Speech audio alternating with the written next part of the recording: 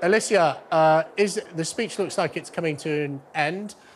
Keir Starmer, has he wowed his audience today? Were they receptive to his message of change and the new vision of the Labour Party?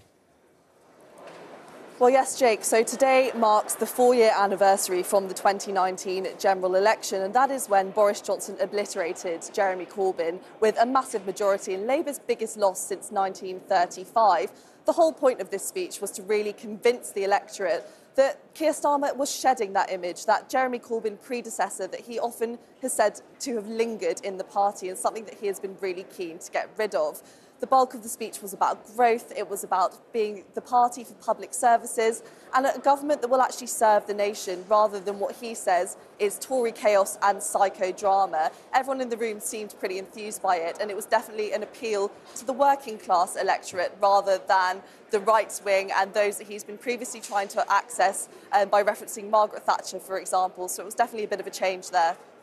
Do you think this was sort of squarely aimed at the Red Wall voters who, in that record election defeat 4 years ago today, the Red Wall voters who were seen to have abandoned the Labour Party? This is an appeal to come back to Labour, we've changed and we want you back. Definitely. I mean, we're in Milton Keynes right now, which is made up of 2 parliamentary constituencies. Both are held by the Conservatives and have been since 2010. So this was definitely a bid to appeal to those voters who feel like the Labour Party, completely lost touch with the electorate in 2019. The trouble is, though, he was critical of Jeremy Corbyn, but we must remember that he actually did support Jeremy Corbyn's leadership bid in 2019. So it has left a lot of people asking, who is the real Keir Starmer? And how do we know that in 4 years' time we won't see a whole new version of this leader?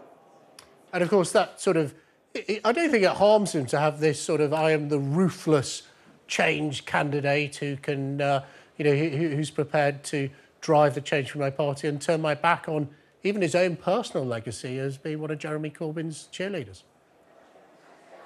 Definitely. What was really interesting in this speech, and is something that he hasn't touched on very much before, is he said it wasn't just Jeremy Corbyn's era that he wants to renege on. It was actually from a while before that, which led some journalists to ask whether he was being critical of Ed Miliband, who was obviously a former Labour Party leader and is now a member of the shadow cabinet. He rejected that idea, but it does open up some firing lines for what exactly Keir Starmer meant by that. He referenced a lot that he came from a working class background, something which he often does in these speeches. He said that his dad was a toolmaker, his mum was a nurse.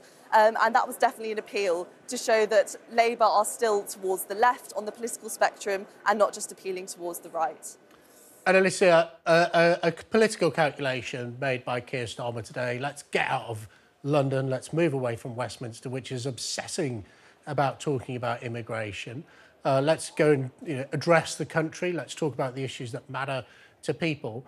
How's that calculation worked? Do you think he's shifted the dial enough to move people off this big issue of immigration that's obviously dominating Westminster headlines Well, you say that, Jake, but he actually focused on immigration quite a lot during the speech, and that wasn't just from questions asked by journalists afterwards. He actually brought it up himself pretty regularly. He was very critical of the Rwanda policy. He said it absolutely will not work and that the Tories have just thrown money down the drain. However, he didn't really mention exactly what his plan going forward would be. He didn't reject the idea of a different returns agreement with another country, another safe third country, for example.